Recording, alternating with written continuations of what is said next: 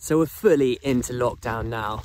Lockdown part 2, which has resulted obviously in the exhibition not being shown on the King's Road, which is a real shame. So what I thought I'd do is I'd produce a little 5-part mini-series explaining the kind of thoughts behind the exhibition and a lot of the ideas behind the paintings. Because I can't see you in person, I thought I would kind of bring the exhibition to you.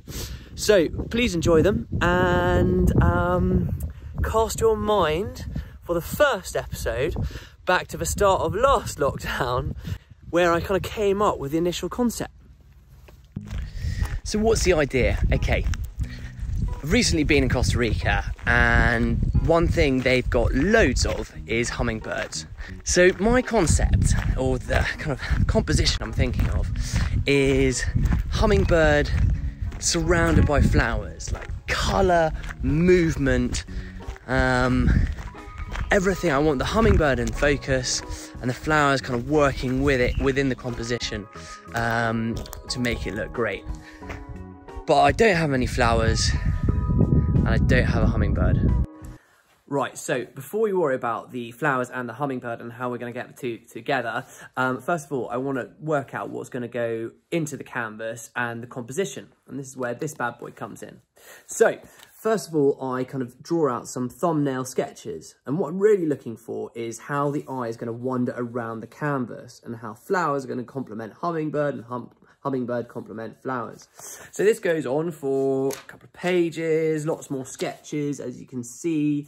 And I finally end up with this composition here, which I like. It works well, it's simple, and we've got flowers at the top, nice and bright. We swing down into this explosion of flowers down here, smashing into the hummingbird, and the hummingbird in its turn is looking back at the flowers. So a really nicely balanced composition.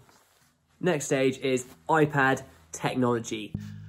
I use this as a bit more of a forgiving tool than the sketchbook, and I can really easily edit stuff. So I kick off with light, work out where the light's coming from or where I want the light to come from, and then I'll go back into it and play around with colours, making sure that the colours are the right ones and that they are harmonious together.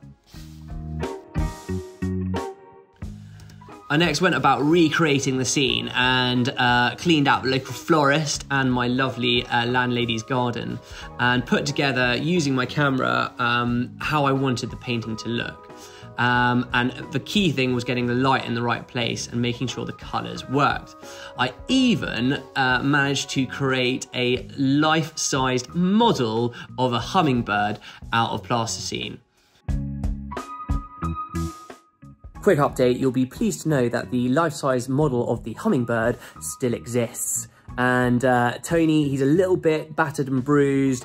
He's been overworked over the last year, but we're confident that his modelling career will continue. So with Tony and flowers in place, the next stage was working out the initial sketch. And this is where we go in with oils, quick drawing, and I'm looking at how the oils work with specific colours.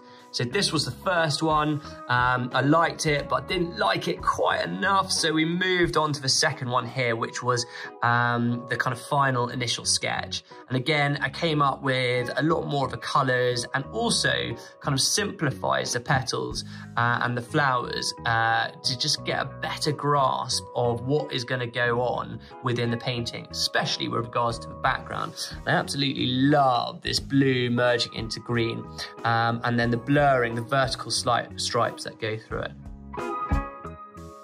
And finally, the final piece. So going straight in on the canvas, using my reference sketches to build up the painting, and decided to go with kind of orange and blush flowers, which then reflect onto the hummingbird and really work well with the blue and the green of the painting. Again, love the little orange raindrops coming down. I think it gives it a lot of movement and highlights various aspects, just bringing it all together. So after all that, this is the final piece, ready, up, framed. We've gone with a kind of shadow frame for this, and what we mean by shadow is there's a small gap between the canvas and the frame itself. I really love how that works, and it enables the kind of the framing to have the same impact, but without putting a massive border around it. We've also got a little bit of elegant moon gold gilding going around the outside, and it all serves to capture that kind of movement and colour going on inside the painting. I love this painting. I think it's designed for a space like this, above a fireplace, a serious bit of a kind of showstopper as people walk in, dominates a room and is a real talking piece.